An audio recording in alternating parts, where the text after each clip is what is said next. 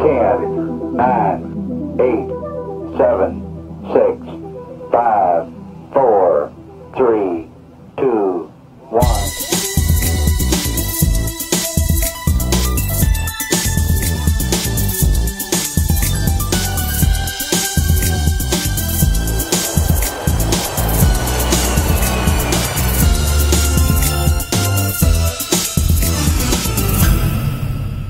Hi, everybody. Welcome to another episode of NASA in Silicon Valley Live. I am your host, Tiffany Blake.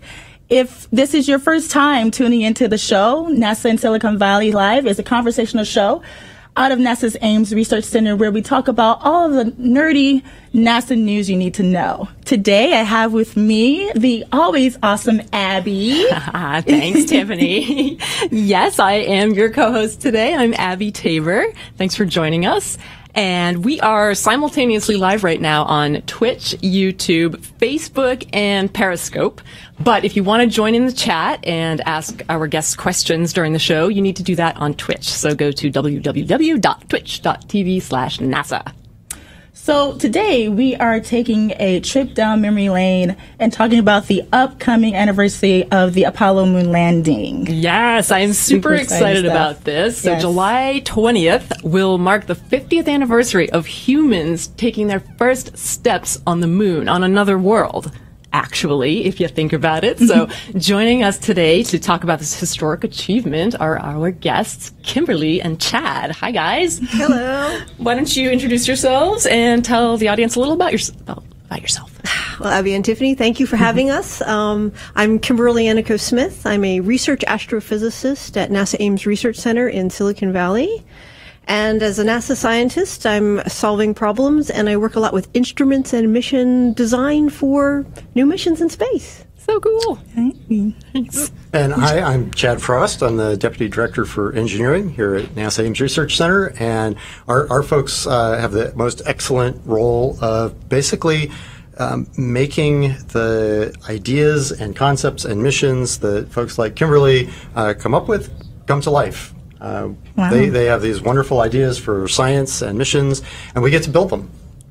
How awesome. That is so cool. Cool. Yeah, like awesome jobs, right?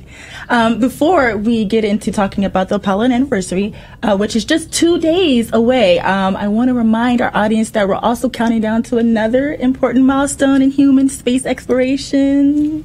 Right, that's what the clock is all about. So 5 years from now, NASA is planning to send humans to the moon as part of our Artemis program, which we're going to talk a little more about later on. And this clock here is counting down the days, hours, minutes, and seconds until 2024, when the first woman, and who knows, the next man, will walk on the moon's south pole, somewhere humans have never been before. So we're pretty excited about that. We're going to talk about that later, also in the show. So for now, let's get back to Apollo. Yes, Apollo. So, the moon landing, kind of a big deal. What do you guys think? Well, it's really exciting to look back on it, right, with the perspective of 50 years. Mm-hmm. I mean, it was an amazing achievement then, and it hasn't really been duplicated. Yeah. Right? We're coming back to it in Artemis to finally send humans back to the moon, but it's easy to forget what a huge undertaking it was back 50 years ago. Yeah. And so to go back and sort of do a retrospective and remember all of that is just amazing. It's a great opportunity. I mean, I was not even a twinkle in my parents' eye, so Apollo, I'm after Apollo. But looking back at learning about what it took to put humans on the moon, so July 20th, 1969, the first humans landing on the moon. It's the culmination of a lot of work, an incredible engineering promise. And there was a charge by the President of the United States, John F. Kennedy. He addressed Congress, and I looked this up, May 25th, 1961. Mm-hmm. That was 20 days after Alan Shepard did the first suborbital human flight. Okay. And he charged the nation to put a man on the moon and return him safely to Earth within the decade. So, it was pretty audacious. Yeah, right? Yeah. Less than 3 weeks later. And, you know what? Let's go for the moon. How about the moon? Let's go big. And then you had this Mercury program that had all these firsts, and then the Gemini, which had 2 astronauts. And there was a period in the mid-60s, 65, 66, where we had 10 human missions in space in a period of 12 months. Wow. And what they were doing was working out all the different legs of doing the Apollo mission. Little by little. To put humans on the moon. What a time. Yeah. You know, unlike Kimberly, I actually remember the first moon landing, and I was a little kid, but I remember distinctly having my little space helmet on and sitting in front of our little staticky black and white television watching the first moon landing. And I mean, it was one of those really formative experiences. It's probably why I'm here as a NASA engineer today. Incredible. But to think back on it, and it was such a hugely impactful event, really for all of humanity. Yeah. Certainly for those of us Absolutely. here in the U.S., but it was a global event that everybody that could see it or watch it did. And it was in all the papers around the globe because it was such a big deal. But it took a lot of work to get to that point. Absolutely. Kimberly mentioned this whole succession of launches and missions to chip away at the really hard engineering and technical problems, which were many, many, many, to ultimately get to the point where we could launch a rocket big enough to carry humans to the moon, around the moon, down to the surface of the moon, and all the way back. That was a nearly insurmountable set of engineering problems that enormous resources from the country were put towards to make happen. Crazy, yeah. So let's get into the basics. So who were the astronauts that actually got this great opportunity to land on the moon for the first So we're time? talking about Apollo 11. Yes. So this is a series of Apollo missions, but Apollo 11 is the first time we had humans on the moon. Yes. And there are 3 astronauts per Apollo mission, and the ones that were on that mission, which was not predetermined, it was all part of, the rota that they were in, Neil Armstrong and Edwin Buzz Aldrin and Michael Collins were the 3 gentlemen who did this historic first landing on the moon. And Michael Collins is the one who was in the command module in orbit around the moon. Yeah, okay. So he had a different perspective, but that was the design of the Apollo program. Yeah. Right. So where did they land when they reached the moon? Well, they were almost on the equator, right? Okay, So we had a little model in here the other day, and we're looking at the little moon model, going, well, where was it? And it's right on the equator. It's actually pretty easy to spot, right? It was right on the edge of the Sea of Tranquility. Yeah, so it's one of these dark areas. But if you look at the what they call the face in the moon, it's one of the eyes. Oh, it is. And the nose. Fun fact. And what was interesting on the actual moon landing, July 20th, 1969, the moon was a waxing crescent. And when the landing occurred, it was about 4 o'clock in the afternoon Eastern time. But when it was time to open up the lunar module and take the first steps on the moon, it was around 11 o'clock p.m. Eastern time. The sun had set at around 8. Wow. So it was nighttime if you were on the east side of the U.S., and you could look up and go, there are 2 people on the moon right now. Oh my God. Isn't that amazing? And we had some anecdotes. We were talking the other day that people went out and looked to see if they could see them. Yeah. Of course, they're a little too small to see with even Of a course. big telescope, but people did that, right? They were so excited to go and see, there's people up there right now. Right. Maybe I can go out and look up and see them. You'd have to try. I think that's fantastic. That's so cool.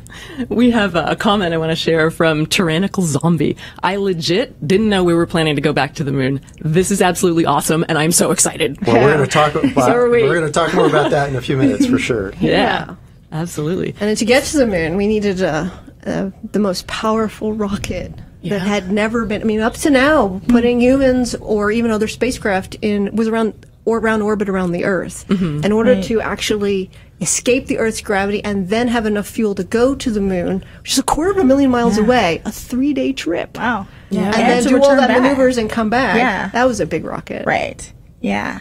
And that, of course, was the Saturn V, right? When Saturn V, right. Saturn V. People hear about the Saturn V and they forget just what a huge rocket that was, right? The Saturn V, is let's see, it was almost 400 feet tall, 363 feet tall. Wow. What does that compare to? Well, it's taller than the Statue of Liberty. For real? Right? Yeah, I think we have a graphic here showing yeah. comparison. This is actually a graphic from back in the day, right? Yeah. So it's huge. Nearly like Yeah. 7 million pounds of thrust. And Chad, you were telling about how you'd seen a Falcon 9 launch and you could feel it. Yeah, so I was fortunate enough to be out at Kennedy Space Center at Cape Canaveral a few months ago for a Falcon Heavy launch. A Falcon And Heavy. This is a pretty big rocket, and you see these on TV, and you're like, okay, there's a lot of smoke and light, and up it goes, and that's true. But what doesn't come across on TV is that you feel it. You just viscerally feel it in your body because heart. all The ground, that power at launch is coming out and it's rolling towards you. Wow. So there's fire and smoke and thunder, and you feel launch.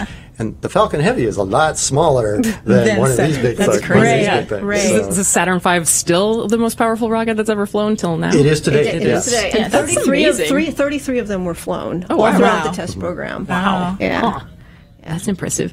And then what was in the Saturn V rocket are these amazing spaceships. I mean, these Apollo engineers were creative, elegant, and precise. Right. Which I think you would have to be in order to, such an ambitious To pull this off. mission. Yeah. So we had these two amazing spacecraft. We had I just get to see you. We had what we would call the sort of the command module, the Orion. Sorry, jumping forward there. Excited about too Orion. The Apollo capsule and a command module that had all the fuel and the like. And then it was staged on top of the lunar excursion module during launch. And then at launch happened, this had moved off and then it had pirouetted around and attached itself. Oh. And we had this combination of two different, or one could say 3 to 4 different spacecraft together going to the moon. To the moon. Wow. That's And then we impressive. have the 3 astronauts are in the Apollo. Yeah, the command module. The command module is called Columbia. And then it was time for the lunar landing on July 20th. Aldrin and Armstrong would move into the lunar excursion module, and they would come apart. Michael Collins will go in orbit around the moon, and I'm left with the lunar module, which Neil Armstrong then piloted to then land Wow. on the moon. Yes. The That's two amazing. astronauts are on the moon. Michael Collins is around orbiting the moon at the loneliest job in the world, but still extraordinary to be on the far side. Anyway, course. another story about Not too that. bad, yeah. He had And the then views. the two astronauts would egress and then set foot Yes, on the moon. Wow. So tell them about the debate over the first words spoken from the moon that Yeah. you told me about. Well, so we all know, or we may, if you're a history, if you read about, Houston, Tranquility Base here, the Eagle has landed, because Right. the lunar excursion model, it was called Eagle. So we had Columbia in orbit, and then Eagle has Yeah, landed. The Eagle has landed. We've all heard that, I think, As, right? as this vehicle is being piloted by Armstrong and it was about to land, there are these two poles. There's 3 of the 4 legs had these poles about 5 feet long, and when they touch the surface of the moon, Buzz Aldrin calls out "contact light," Contact Wow. light. followed by shutdown, followed by "OK, engine stop," followed by "out of detent." All these, you can hear this. Wow. They're going Yeah. through a checklist, and then somehow between contact light and 20 seconds later, we had landed on the moon. And then Aldrin comes on and says, "Houston, Tranquility Base here. The Eagle has landed." So, Doesn't it feel like chills, a just so it's it's almost possibly intense like you're there. It could have been engine stop. Could have been the action versions on the moon. It depends what you consider. Depends on your definition. Right. It just Right. depends on your definition. Yeah. What was that? And in contact light is when they actually did have the. And actually, if you're an eagle eyes, you can look at the pictures of the Eagle, and you can look to see that the posts have actually bent 90 degrees and sticking out Oh, yeah. Wow. because they did not sink into the surface where they landed. I see. At the They've time, been no on. one had any idea how soft and fluffy and deep the dust on the lunar surface might be. Okay. They didn't know, as we land the spacecraft, is it going to sink 3 feet into the surface, or is it going to be, hard as a rock, or somewhere in between? We just didn't know. No. Yeah. And so they How had could we know? these probes on Yeah. the landing gear to try and see. They were just. The LEM is my my favorite spaceship because it was the first spaceship designed to exist in a vacuum. I mean, it only has the thinnest walls, as thin as it's like aluminum foil. I mean, Buzz Aldrin has a story that you could put a pen through it. Wow. And that was protecting the astronauts from the emptiness of space. Oh, wow. But that was all because of weight. Yeah. Wow, of course, you need to minimize So now weight, right? we're at the period where the astronauts are on the surface. For Apollo 11, they were only there for 21 and a half hours, but in terms of walking around, only 2.5 hours. They only actually spent 2.5 hours outside the vehicle on the surface. And they walked to about 300 feet away from the Eagle. Okay. Took lots of pictures, Yeah. did some experiments. Yeah. What kinds of experiments? Yeah, what were those? Well, one of the ones was to put a seismometer. They were interested in moonquakes. Moonquakes! So here in California, we have I think earthquakes. that's so cool. So moonquakes, because at the time in the 60s, we didn't really know what the moon's surface, interior, anything was like, and so they did register moonquakes. That's They also amazing. had an instrument to measure dust. Okay. They were interested in. They had a flag that they put out just to see what was in the atmosphere. And one of the neatest instruments. That's my favorite. They deployed a laser retroreflector. So it was a corner reflector that has this great property of if you shine a laser at it, it reflects the laser straight back from where it came. And so they deployed this on the surface of the moon, and they could shine lasers from Earth at the moon, and the laser would be reflected straight back, and they could measure how long it took the laser to go to the moon and back and get a very, very precise range measurement. And it's a really cool instrument. They've deployed others on the surface of the moon, and they are still being used today. Yeah. That's impressive. Right. And we've learned that, 50 years later. we've learned that the moon is receding from us about 1.5 inches a year. It's going away. If you stick And- around long enough. And it even confirmed Einstein's theory of general relativity by a refined knowledge of the moon's orbit around the Earth. Oh my gosh! Wow. So it's a really impressive. So Yeah, now we've had our so- astronauts to deploy, and they took pictures and videos. They planted a flag. They had a phone conversation with President Nixon, and Neil Armstrong's first words on the moon: "Small step for a man, giant leap for mankind. We come in peace for all of all of humankind." Was on the plaque. Yeah, I think we have an image actually of. There we astronaut go. image. Who is this? I think That's it's Buzz Aldrin, Yeah. and it's Neil Armstrong taking that picture. And you can kind of see the reflection of him taking Yeah, This the is famous. reflection. So, the other thing they did is also collected soil samples and rock samples. And one of the things that Armstrong did right as he got out of the LEM was he took a contingency sample in case they needed to get back to Earth right away. Oh, yeah. He had something, and he put it out, and he put it in his right side pocket, and he had a soil sample. But during the course of 2.5 hours, they were able to collect rocks and soils, which has transformed lunar science. And quite a bit, right? Yeah, They picked up quite a bit of about material. 40 pounds or so. that trip. Yeah, 40, 45 And over the pounds. course of all the Apollo missions, we ended up with, About 840 pounds over 6 landed missions. So quite a Wow. bit. Yeah.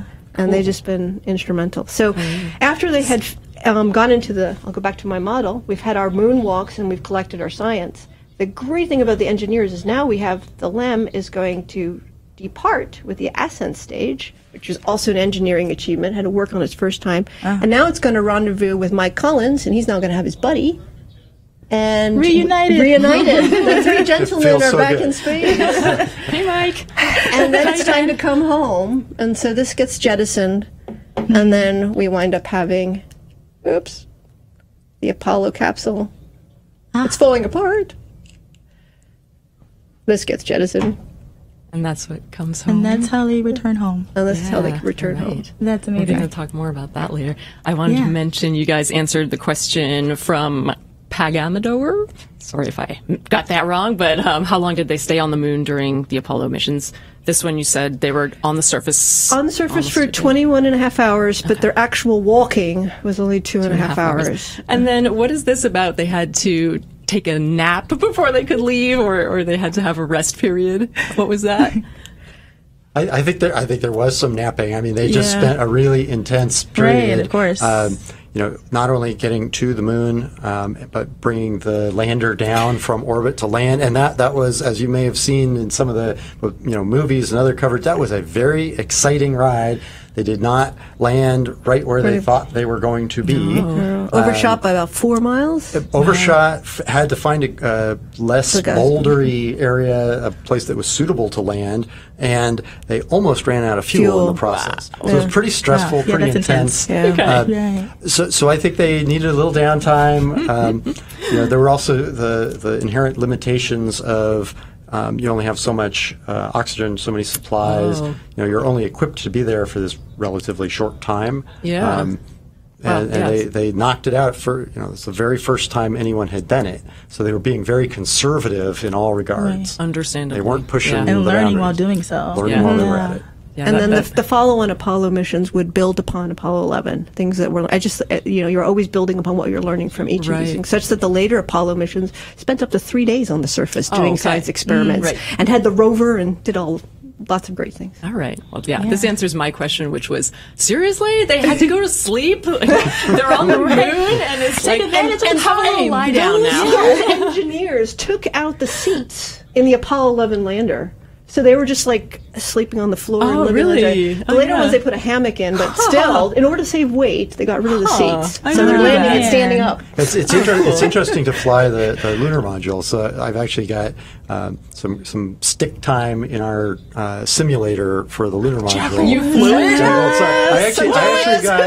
I actually got to quote land on the moon with both Rusty Schweikert and Charlie Duke, who were both Apollo lunar module pilots. No kidding. And you're standing up. You're flying the thing. There is no seats. You're just standing up and bringing the thing in and flying it. And of course, both those guys are crackerjack at it because they flew the real thing. Right. Yeah. They were both still very good at it, and much better than us. But just that experience of what's it really like to try and go fly and land on the moon. It's not like flying an airplane. It's not like flying a helicopter. It's a completely unique and different experience. It has to be, right? It's not the Earth. And we're on the verge of having to relearn that all again for the new program. And we're smarter too. And like you said, we learned so much by Thanks to Apollo, some of the videos of Buzz and Neil jumping around the surface on Apollo 11. You'll see them; they're trying out different steps because they're trying to figure out how to walk in 1/6 gravity with the bulky spaceship. Right. So you see them hopping suits, and all that. Yeah. So that was also part of experiments as Right, well. right. Wanted to know how could we work and live in this environment. It turns out skipping. Working to answer the question. works really well. Is that why you see them skipping? Yeah, They look like they're turns having out fun. that's pretty much the most efficient Simply. locomotion on the moon. hilarious. You kind of That's pretty skip cool. along. great. Having to adapt in the moment and learn exactly, That's what was answering happening. those questions that we did not know. Because you can only simulate so much. You have to go there. Yeah. And that's where you're going to make the big leaps Yeah. in knowledge and understanding.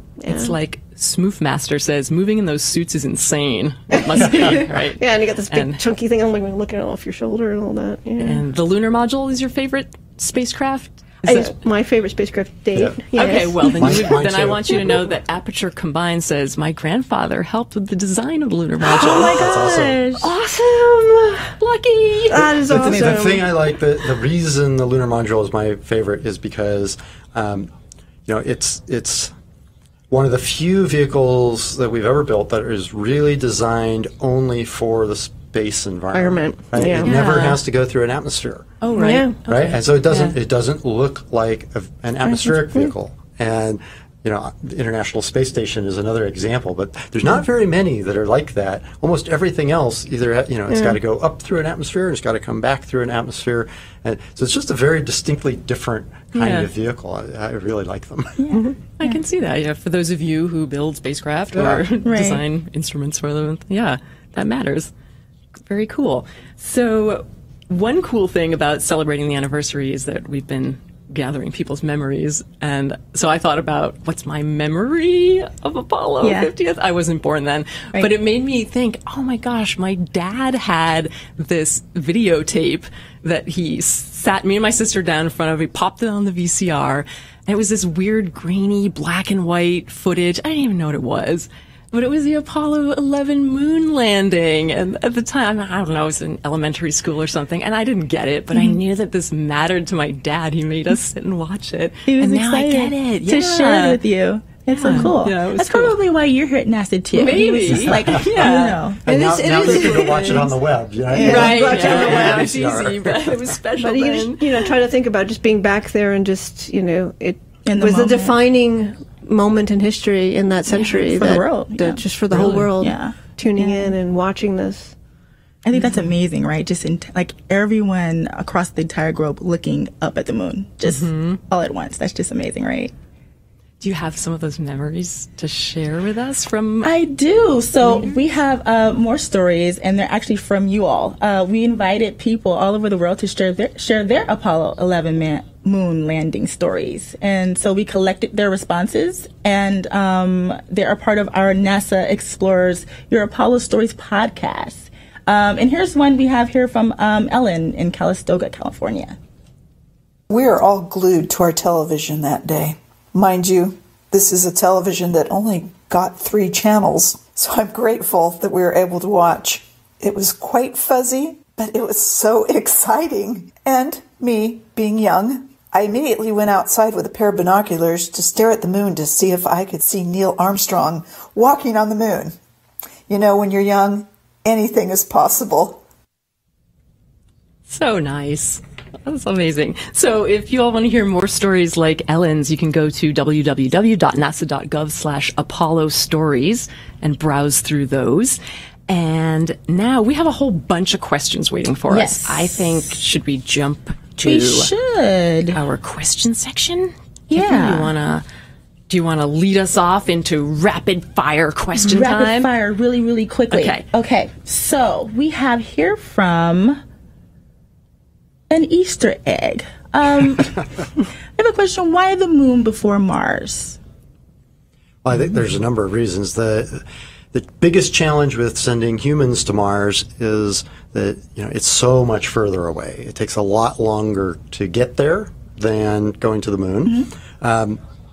And that duration introduces lots and lots of big problems, right? There's longer exposure to radiation, longer exposure to really no gravity, living in basically a tin can for potentially months, plus all of the technical devices and systems that have to be reliable enough to last that long.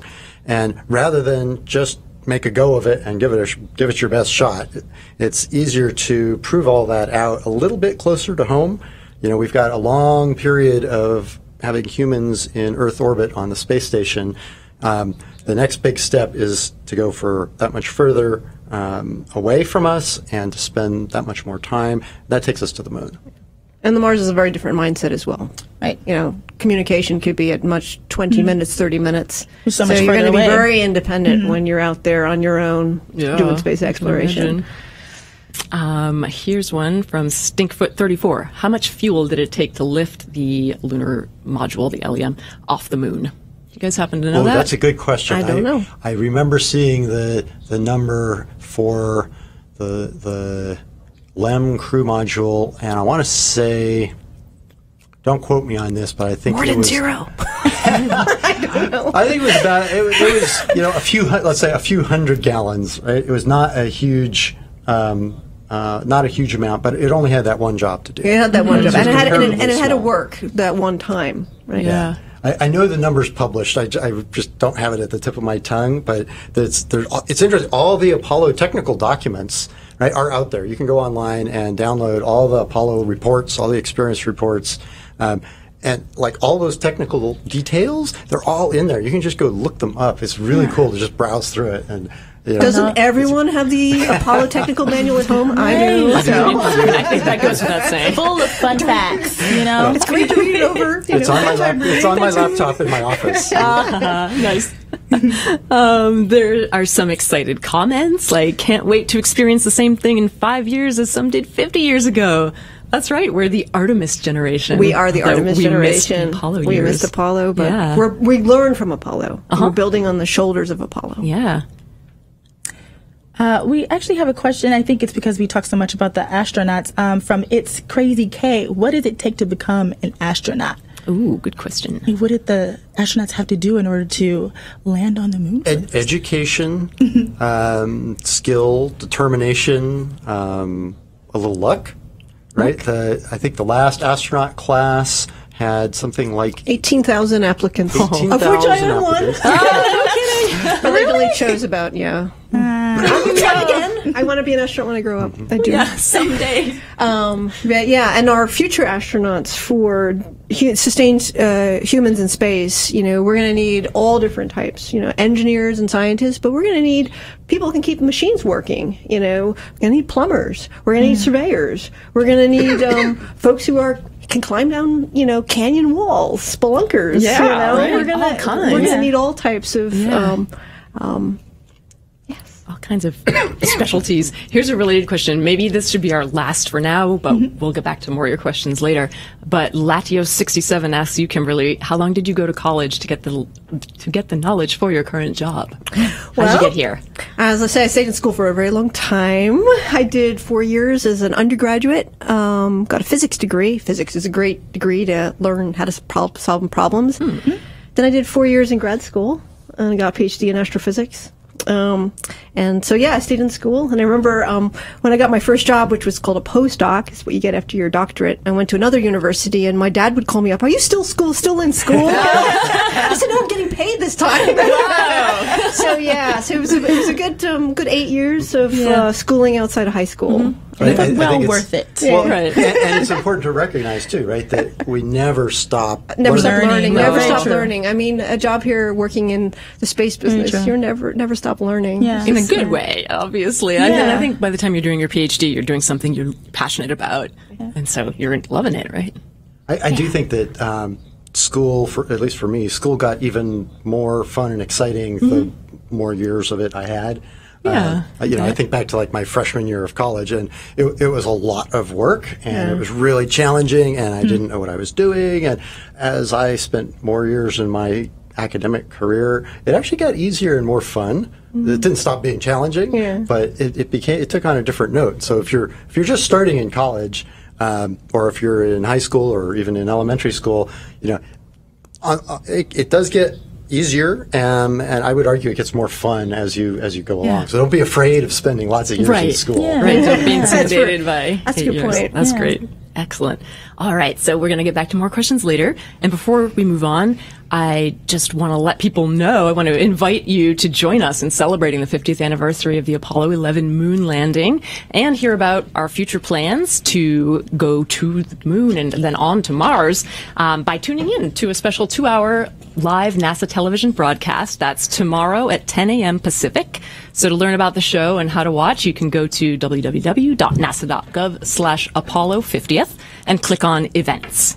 Yes. Are you going to watch, Tiffany? Oh, definitely. I will be watching. I'm actually excited. This stuff is really, really cool. And It really is. It's nice to, go back in time and revisit history and see that. You know what I mean? Absolutely. And so let's dig a little bit deeper into the Apollo history and talk about all of those cool facts that we don't know about. And, in order to do that, we have our historian here, James. Hi, Tiffany. How are you? Tell us a little bit about yourself.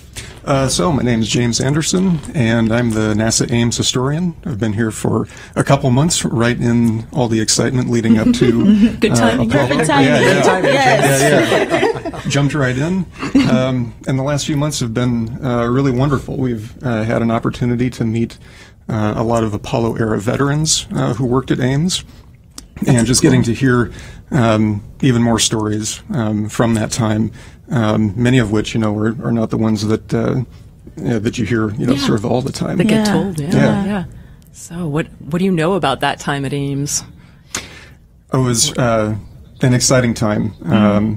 During the whole Apollo program, the scope of the number of people involved at its peak, there were around 400,000 Americans, men and women from diverse backgrounds, working on the Apollo project. Wow. And here at Ames, there was also, it was a time of building too. A number of new facilities came online and got funding at that time. And a lot of that research directly influenced the design of Apollo. Wow, that It's amazing. 400,000 people, all coming together, to solve this ambitious and really get this plan going and this project going to get to the moon. It's amazing. Yeah, it was an incredibly huge effort. That's a lot of effort. Yeah. What are some of the facilities that they were building to support the new missions? Well, funny you should ask. I've brought some historical artifacts with me today. I like artifacts. Some of those from our facilities here at Ames. Kimberly was showing a little bit earlier the model of the Apollo command module. I've got another kind of model of the Apollo command module. Oh. So you've got this one here. Is this guy? Looks just like it. Yeah. Yeah, well, it's got the exact same shape of Apollo, and you notice one side is pointy and the other side not. Why is that, Chad? Well, it's interesting. This is one of the unique contributions that Ames Research Center made to not just the Apollo program, but to all of the manned spaceflight programs of the time. Is Harvey Allen was one of the aerodynamicists here at the center. He was later one of the center's directors, and he was studying how to protect these vehicles from heat as they came back into the Earth's atmosphere. And previously, all the high-speed vehicles, they were very pointy, right? Sort of like the front end, had a sharp point because that was the least amount of drag coming back into the atmosphere. But they got too hot.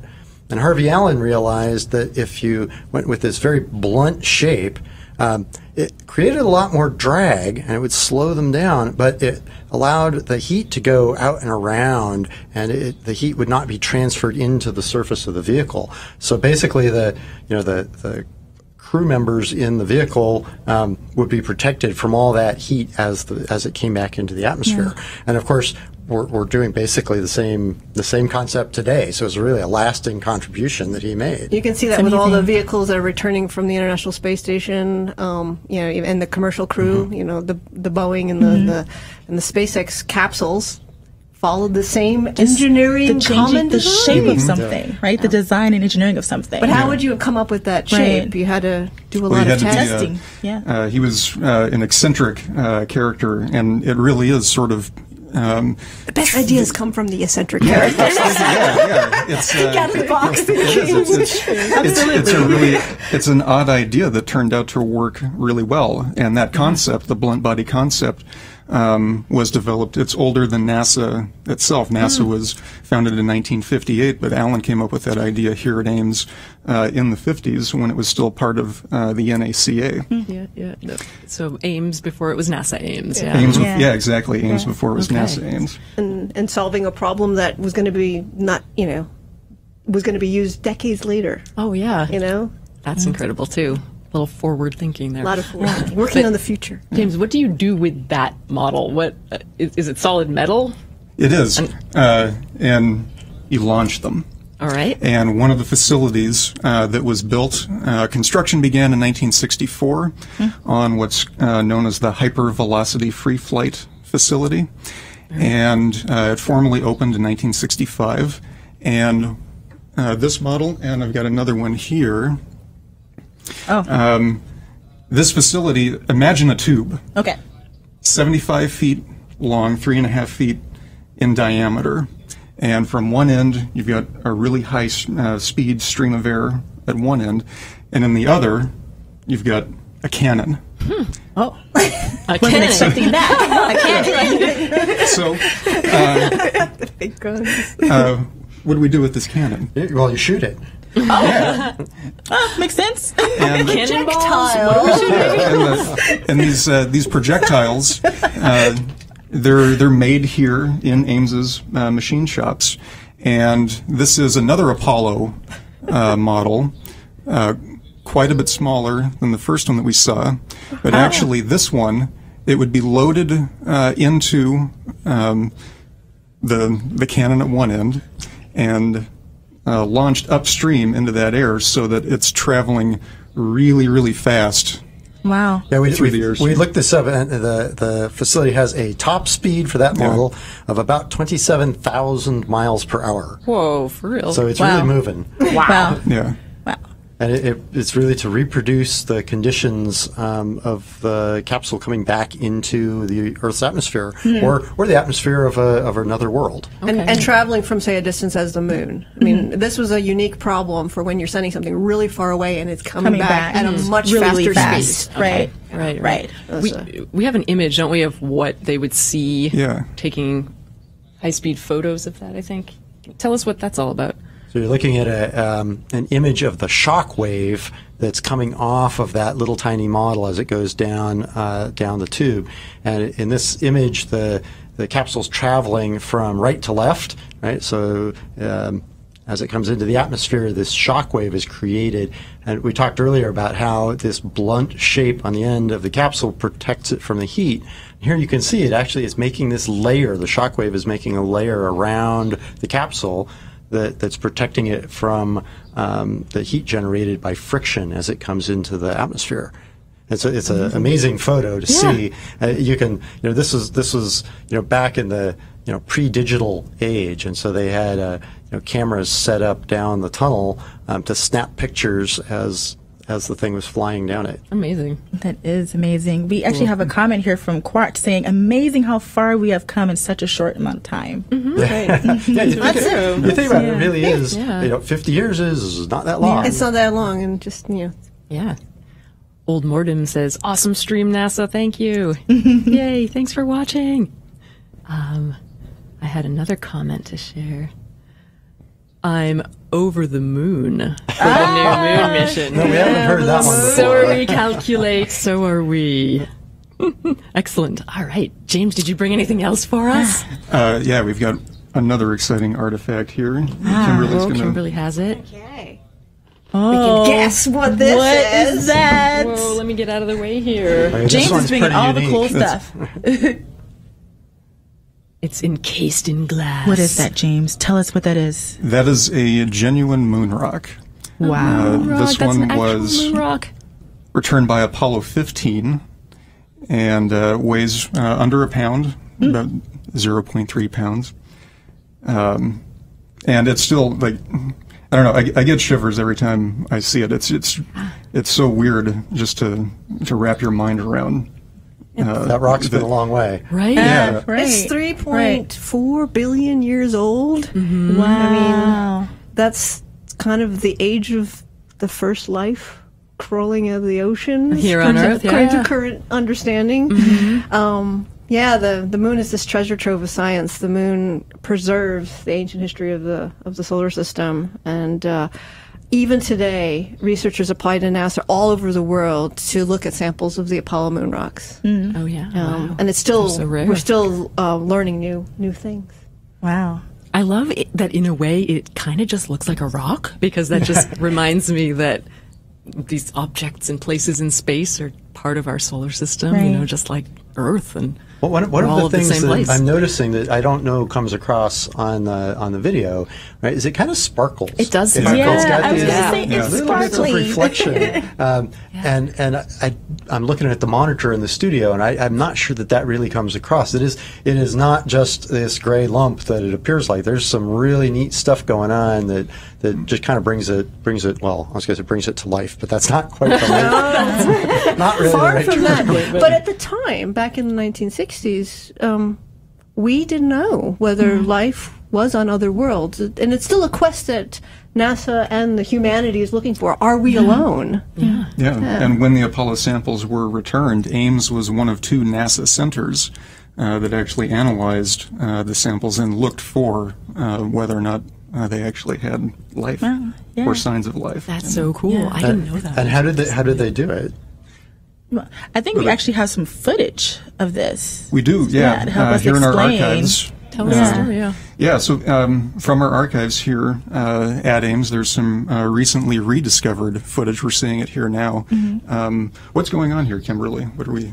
Oh, so this is Apollo 11 soil samples that brought to the Ames Lunar Biological Laboratory. And they're being held in a sterile condition of these glove boxes in a clean room. And you see petri dishes. And what they're trying to do is see if life grows on the lunar samples. And they're mimicking conditions for which life has been known to grow on Earth, bacteria, microbes, and the like, and looking at it through a microscope. And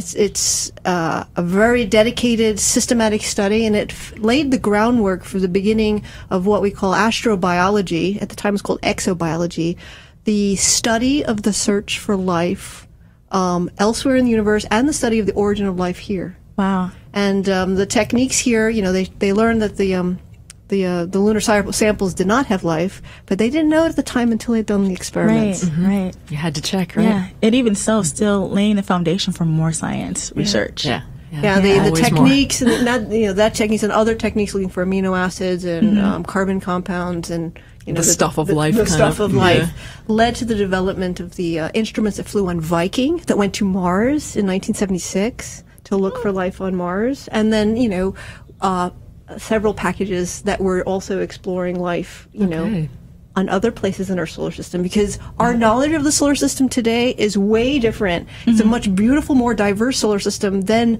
the scientists back in the 60s could have ever imagined, because we've been sending all these robotic explorers over the last couple of decades out to Pluto, out through the giant planets, the moons of the giant planets. It is an amazing place to explore. We're still looking today. And we're still looking, and we have yet to find, our life on this pale blue dot, our blue oasis world here is still one of a kind. Yeah. Still looking, though.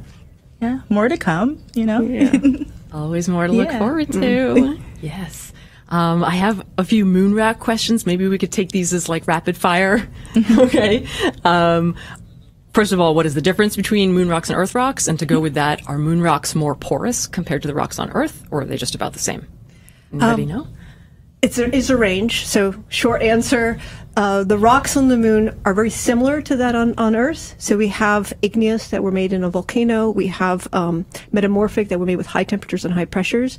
We have not quite sedimentary, which were made on the Earth with wind and water. On the moon, they're called breccias. They're shocked. So we have slightly different types. The moon, on average, is lighter in terms of its rocks than the Earth. It's less dense. This can lead to another discussion of how the Earth and Moon formed. So they're very similar, but they're slightly also different. But they're made of the same things. We're all made out of stardust, essentially, at the end of the day. Nice, perfect. History question for James before you have to go. Do the original mission control computers still work? Do you know? The computers themselves, images of them have been used to recreate the mission control room in Houston, and I would actually have to check, but I know that the recreation that was done, some of the material in there is original, and other stuff was actually just sourced on eBay. So the coffee pots, the cigarette, the ashtrays, all of that stuff to really give the feel of what mission control was like during that time. And the flight director, Gene Kranz, when he went in just a few weeks ago and saw this installation, I think he made the comment, it was something like he could hear the voices of all the controllers at their computer stations, at their monitors. That recreation was so spot on that it just brought back this really intense moment of a memory that, how could you not forget? So they really got it right. Wow. Yeah. Oh, beautiful. Yeah. Excellent. One last comment before the moon rock has to go away. Emergim, not sure. Moon rock! That's a good comment. I agree. And more moon rocks are coming, even though we're still have a lot. You're still studying there's been samples that have been kept in, have not been touched in 47, 50 years that are being looked at, researchers say, because our laboratory equipment today is much more sophisticated and advanced. So I'm thanking the scientists of the previous generation who left this gift to us today so that we can continue our search of knowledge. And when we get even different moon rocks from different places of the moon, we will be able to answer some pretty tough questions that we haven't been able to answer. The moon rocks gave us a huge leap and understanding, and we're still being studied today. That's awesome. It's like Amazing. a time capsule. Yeah. Right? Time capsule. I think there are teams at Ames that are going to study those samples, so we'll be able to provide an update sometime in the future. Fun times. Yeah. Well, thank you, James, for joining us Thank you, folks. and Thanks, taking us James. down memory lane with the history. Yeah, take care. Okay. We'll see you another time. And you all, don't forget to join us in celebrating the 50th anniversary of the Apollo 11 moon landing and hear about our future plans to go forward to the moon and on to Mars by tuning in into to a special 2-hour live NASA television broadcast tomorrow at 10 a.m. Pacific time. Learn more about the show and how to watch by going to www.nasa.gov/Apollo 40th. And don't forget to click on events. Apollo 50th, in fact, but Did I say 40th? Yes, I meant 50th. of course. We're all mixed up. Just add 10 to whatever Tiffany says. plus 10. Plus 10, exactly. So, Yeah, let's talk about our next giant leap. Artemis. Yes, Artemis. So what is Artemis? Well- Why do we call it Artemis? So Artemis was Apollo's twin sister, right? So it's If you know your Greek mythology. If you know your Greek Greek mythology right? there. Because if it's Latin mythology, it's Diana, but it's Greek mythology is It's Artemis. Kimberly with the fun facts, Hey, man. what do you say? I like the words. See, they're evocative. I mean, she's the goddess of the moon. I mean, it's very appropriate. And also with the Artemis charge, we're going to place the first woman on the moon. Yes. With the next crew to go to the moon. Yes. And an amazing leap for womankind Yeah. and humankind. And Absolutely. it's about time. exactly. You know, there are young women out there, students, young girls who are like, watch out, moon. Yeah. We're coming for you. And since we're having our Artemis is a sustainable lunar exploration program, it's just different than Apollo. Apollo was like a road trip. I mean, it did amazing things. It was road trip to the moon. No, it's a huge engineering challenge. Just to even conceive going from suborbital flight to going to the moon and back in less than 10 years, and to build that whole infrastructure with a very elegant but complicated and logistical solution was immense. I mean, Artemis is different. We're not doing it alone. It's no longer the realm of governments and superpowers. It's a different era. Yeah. We have commercial and international partners, sustainable presence, and, in the pursuit of knowledge, in the pursuit of innovation, with opportunities for economic and, more spin-offs. The Apollo program gave us a lot of spin-offs, what we call things that we use today as a result of The research. the and research and the engineering technology development that was Well, done. and it's not just to go, right? The objective of Apollo was to go to the moon and safely return, but that was the objective, right? With Artemis, it's to have a longer-term sustained presence, and of course, it's the path to Mars. Which is the next giant leap to go to Mars. So it's fun, as Kimberly said, it's fundamentally a different approach to than Apollo was. Okay, it's the same basic destination, but we're not going to land directly on the moon. We're going to the Gateway first. That'll be orbiting an orbiting space station around the moon, and then going down to the surface from Gateway. We're going to the South Pole, which is a very different place, in many respects more challenging than where Apollo was landing. So there's many fascinating different things that are going into Artemis that were really never something that was even approachable back in the Apollo era. Yeah. It's a big stretch from where we were at with Apollo. And of course, we have this longer objective then of taking what we learn from the moon portion and taking that with us to Mars. Nice summary. Lots of challenges. There are a bunch of questions that we'll get to about the goals and what's different and stuff, and I think you just gave a good overview to get us started. Of course, a huge part, and really kind of the first and biggest step for Artemis, right, is how do you launch? How do you get there? Yeah. Right. We're talking about carrying a lot of material. We talked earlier about the Saturn V. Yes. Well, the big rockets. rocket for Artemis is the Space Launch System SLS. Right? Yes. And SLS is, if you thought Saturn V was impressive, SLS is even more impressive. You can see some video of it here. Animation. An animation. Yeah. So Animation at launch. SLS, The rockets and the engines are already being under a lot of tests right now. right, and a lot of this Put is together. materials that we learned from doing the space shuttle missions. So it's a little bit shorter than the Saturn V. It's 322 feet tall. Saturn V was 363 feet, so it's 41 feet shorter. But that's also a lot bigger than the space shuttle, which is the one we're used to flying, right? The shuttle was huge, and it's only 184 feet tall. So this is, as we said earlier, Saturn V is taller than the Statue of Liberty, and right, so is SLS, right? It's almost 20 feet tall. It's going to be. Big It's going to rocket. be when we have it flying. It's going to be the biggest rocket ever built. Wow. So And it has remember, capability to even take payloads to Saturn and Jupiter. I mean, this is a very capable machine. we talked about It's a how much thrust and how much payload the Saturn V had, and SLS is over 1 million pounds of thrust more powerful. Oh, wow. Right? So the SLS can deliver more cargo to the moon than the shuttle could take to low Earth orbit. Oh, wow. So that's just an enormous capability, right? And as Kimberly noted, it takes us to lots of other destinations in the future. Yeah. More capabilities. So this is a huge capability. It's a unique capability. It's not something you need to put satellites into orbit, for example. No, it's for something more, yeah. It's really for this very unique mission. Awesome. Very cool. Yeah. You have We have a comment here from King's Throne. When there are astronauts on the moon, I will stand and wave at the moon at the full moon. I hope they wave back. Oh, I'm sure they'll be waving back. yeah, I'll join you. Unless with Artemis, if I get my wish, I want to land astronauts on the far side of the moon because we haven't been there yet.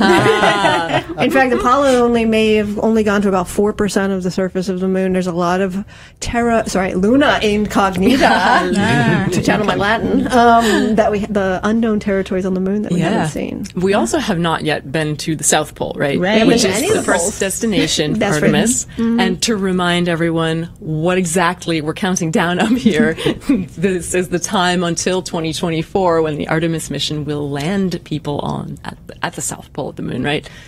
There is a question. Someone was asking what's special about the lunar South Pole. Could you tell us quickly what we might...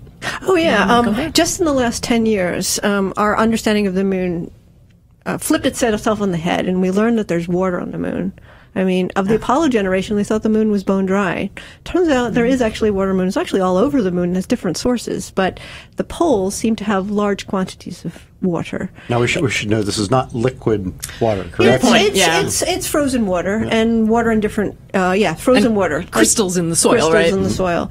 And so it's scientifically interesting because it shouldn't have been there. And why is it there? We'd like to know why it's there and Intriguing. where it is. But as from a human exploration, it's water is H2O. It can be used for hydrogen and oxygen for fuel, oxygen to breathe. So going to the poles is a step in human exploration using resources off the land.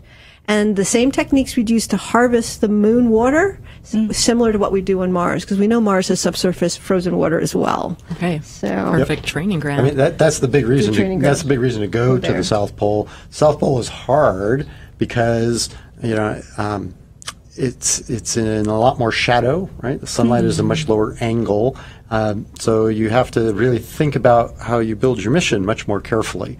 How do you generate electricity? How do you stay warm? There's a whole new set of challenges that we really didn't have to worry too much about in the Apollo missions. and We the Artemis don't like and the Artemis easy things. and We like hard stuff. Hard Too is good. easy. We do things not because they're easy, because they're hard. Yes. And the Artemis program will have humans on the moon for weeks at a time initially, and culminating to months at a time. I mean, this is also different than Apollo. Apollo is, Apollo 11 was 2.5 hours on the surface, 21 hours just there on the surface, 2.5 hours walking around.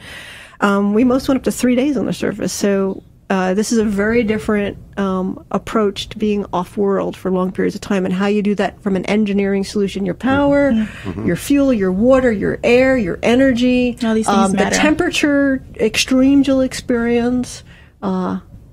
They all can be overcome, and and the solutions are going to be amazing. Yeah. Excellent. You answered a question from Pi Day. What are some new difficulties with Artemis that were not present during the Apollo missions? Yeah, long duration, And that's maybe one of the biggest ones, is we are sending humans out there for much longer periods of time, and they're beyond the shielding from radiation that's afforded by Earth's magnetosphere. So when astronauts are on the International Space Station for long periods of time, right, up to a year as the record, that's a challenging environment, but it doesn't have the same degree of exposure to radiation that going out away from Earth has. And so that's one of the big hurdles to overcome. So NASA is going to need a lot of doctors and biologists and people who study the human physiology to work on mitigation and also to help with how humans, the fragilest point of long-duration space exploration, how the human body behaves and reacts and recovers. Yeah.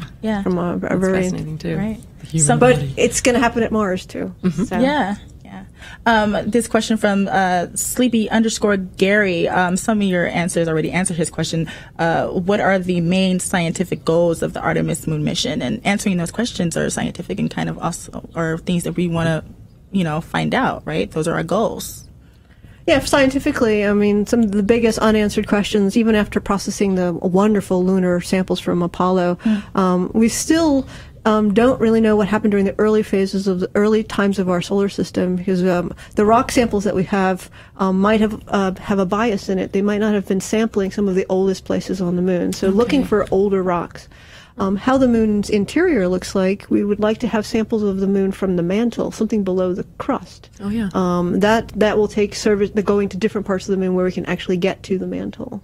And perhaps we can understand how that moon formed and how it cooled. The moon also potentially could tell us what happened with our early sun. We're interested in how the sun behaved during the early solar system, and this can help us understand extrasolar planet systems where we're looking at planets around other stars today. There are more planets than stars out there. So our view of the universe is changing, and we have our solar system in our backyard here. The moon has the answers to some of these questions. Awesome. The early phases of our sun. There's also the basic science around human physiology, right? Which is, as we said, how does the human body respond to radiation exposure, to long-term deprivation of gravity, all these things. Those are really basic questions that they're important for our eventual journey to Mars, but they're also just the basic knowledge that's often really helpful in unexpected ways for improving life on Earth. And as an astrophysicist, I would be amiss if I didn't say would love to put a telescope on the far side of the moon. It would open up a different range of the electromagnetic spectrum that we have not explored before, because it shields from the radio emissions from the Earth, so it becomes a new window into the universe, just right in our backyard, because the far side is facing away from us. And we could make it really big. Really big. Nice. Maybe you'll get your telescope. I might get my telescope. They might let you do that. Nice. Speaking of human bodies, what kind of spacesuits should be used? Big and bulky but safe, or small, tight but flexible? There's actually been some really exciting work done exactly in this area. Wow.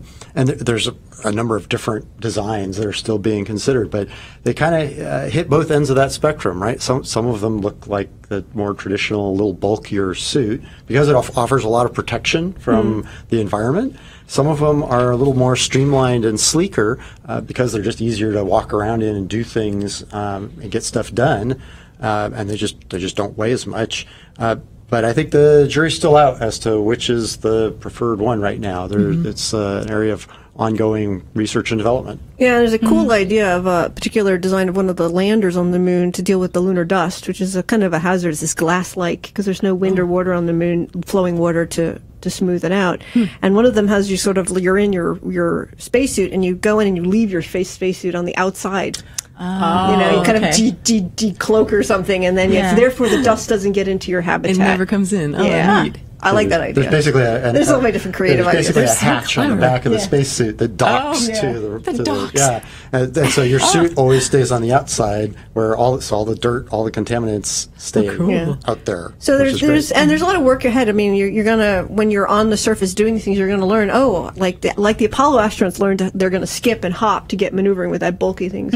The Artemis astronauts are going to find new things with their spacesuits and what things to change. I can't drill as much. I can't climb. I can't, rappel down the crater in as easiest way as I'd like, So there's going to be a lot of different suit designs for the applications it needs, and so we need those we need those solutions, and we need to, we'll learn those as we explore more. Yeah. Always learning. Always learning. Always learning. Very good. Do you have a question in mind? I think I do. Well, we have one here for Chad. It's about the SLS. So why are we designing a new system to get to the moon and not just use the same Apollo equipment that we used last time? Yeah. Well, it's a good question. Do you maybe want to tell everybody what the full system consists of? We talked about SLS. Mm-hmm. Well, I mean, there's I think that's the main one we're talking about, but there's also, the equivalent to all the Apollo vehicles that Kimberly was showing with the little props, right? There's a command module, which now is the Orion. There's an equivalent to the service module, which actually the Europeans are providing. Mm-hmm. There's a, lunar vehicle that will be, putting the humans down on the moon.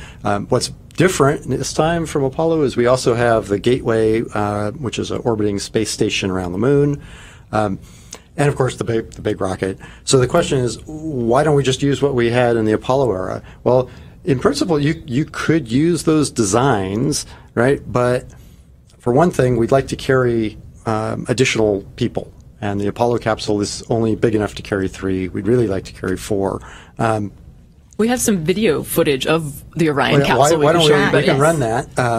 Maybe I'll talk while we go, right? And you could see it's pretty good size. One of the other reasons is that all those designs haven't been produced for 50 years, and so to go back and recover the design, recover the tooling, it's basically as big a job as making a new one.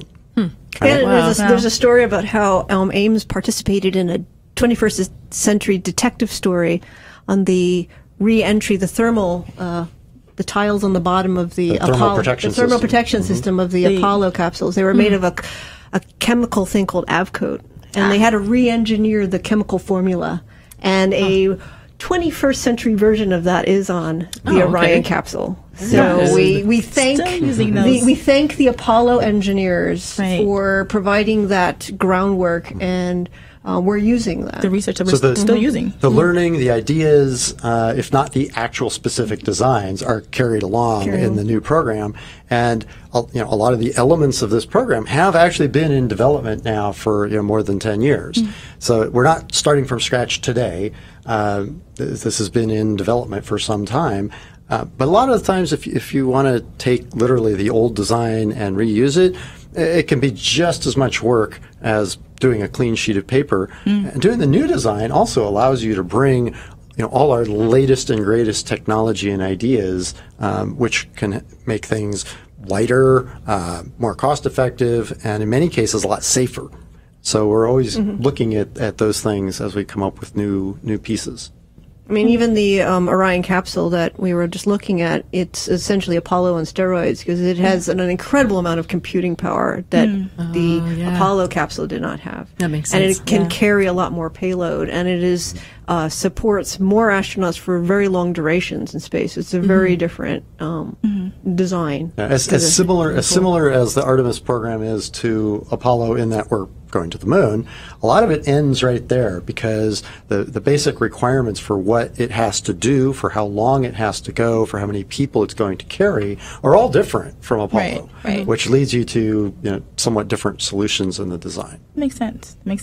So we have the SLS rocket, we have the Orion spacecraft, and then we have Gateway. Yeah. Should we talk a little more about Gateway? Gateway's going to be my next favorite spaceship. I can't wait for Gateway. I think it is fascinating. It's designed in mind to be essentially our first interplanetary space tug. It's a spaceship that would have the capability of allowing us to maneuver things in space and propelling other vehicles to Mars. But it is a orbiting ship around the moon. It gets as close to 1,000 miles of the moon's surface, and it goes as far away as 40,000 miles. It's in this rectilinear orbit. It allows you to land on any place on the moon. Wow. Which we didn't have with Apollo. Apollo, the orbit trajectory was, on a specific place, could only land on the equator.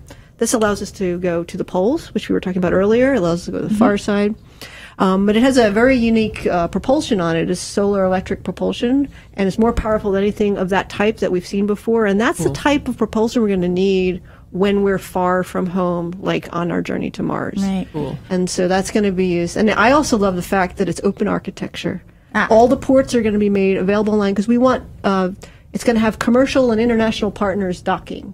Yeah, Coming and going and having humans on it and not having humans on it. It's going to be a vacation home type thing. The astronauts will be there for a few weeks or a month at a time, and then they'll be empty for some time. And it really is a different approach to thinking about long-term human exploration in space. It's kind of like a space condo. Yeah. Right? I like space condo idea. We're going. It's kind of an outpost, a staging place. We hang out there Hanging for out. a while, and then we leave. Yeah. And then we'll come back later, and we'll pick back up, and we'll do things. It's got this propulsion to be a tugboat. It also allows us to put biological or other science experiments on it. I'll put a telescope on it. Why not? Throw it in there. Control the rovers on the surface from it. I mean, Yeah. I think it's got a lot of potential. I think we actually have an animation of Gateway to show everyone. yeah. Yep, there we Yeah. go. This is showing all the different component modules from both commercial and international partners, as well as NASA, being assembled to form, eventually this really functional outpost in orbit around the moon. And it also allows us to have constant communication with Earth, which again is, something you won't have when you go to Mars. But at least this time, while we're working out all the interesting challenges of being away from planet Earth and being in this environment for long periods of time, it truly is a proving ground. And it's flexible in terms of what it can be used for. Awesome. Yeah. You guys answered a question from, oh gosh, I've lost it. Yoga Fire. Is Artemis a joint venture the way that the International Space Station is international? And you talked about very, very much so. partners. Yep. Yeah. And more partners as well. International Space Station has about 15 partners. Wow. I mean, now we have 89 nations on this planet that have satellites in orbit. We are a very different species than we were years ago. Yeah. So as, the future of space is for the whole world, and we have a lot of nations, working in space in terms of their economics or their communication, and they'll be partnering with, this is what the Artemis program is about. Yeah. Outstanding. We have a question here from an Easter egg. Is Gateway bigger than the ISS? No, it's ISS is really huge, and Gateway, because it's so much further away, is going to be a much more compact vehicle. It'll have a lot of the functionality that ISS does, just be a little smaller, a lot smaller. Well, it's just only to be occupied. So the ISS, an amazing achievement, has been continuously occupied for almost 20 years. November of 2000 was the first occupants. That's crazy. People in space. Yeah. And constantly for it's 20 years. designed for that reason. So Gateway is going to be designed differently because it has to be able to support humans for periods of time and then periods where it doesn't have humans. Okay, And so that can be done because of our advancements in robotics and autonomy and smart software. I mean, I know it's a different vehicle, but we're starting to see self-driving cars, self-driving trucks. Our satellites are a lot more autonomous. We are a smarter species now, and now space can take advantage of the knowledge that we've gained in that field. Wow. Awesome. Yeah. I think we have time for one more question. Yeah. And then we really One have to more. go. Well, the questions are the best. Maybe this one from a random clown. What are some of the design challenges that have yet to be solved for this trip? Can you identify? Well, there's so many. I'm sure there are many. There's a lot of work to do. Yeah. I mean, if you just think about it, we were just talking about Apollo earlier in this show. When the charge came to go to the moon in 61, it was only 20 days after they had done a first suborbital flight. They hadn't even done an orbital flight. They hadn't figured out how to do rendezvous 2 spacecraft. That had been a lot of. They hadn't done a spacewalk. They didn't even have a spacesuit. They didn't have. They didn't know how to do.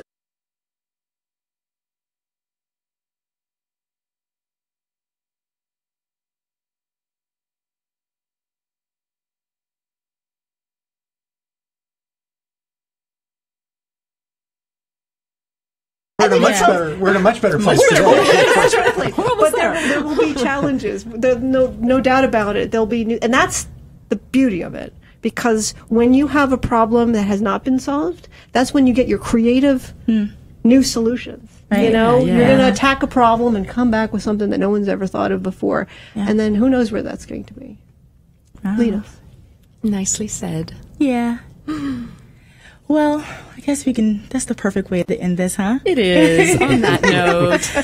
That's about all the time we have today, you guys. A huge thanks to our guests and everyone who joined us in the chat today on Twitch. We will be back on Thursday, July 25th, talking about how to get an internship at NASA. That's how it starts. That's right. That's right. There are a lot of people here today who started as interns, right? Yeah. So that's our next show for this gang here.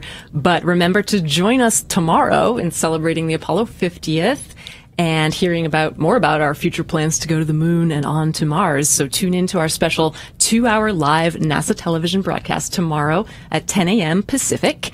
And you can learn more about the show and how to watch it by going to www.nasa.gov/Apollo 50th. and click on events. So check it out, and we'll see you soon. Thanks for joining us. Bye. Bye.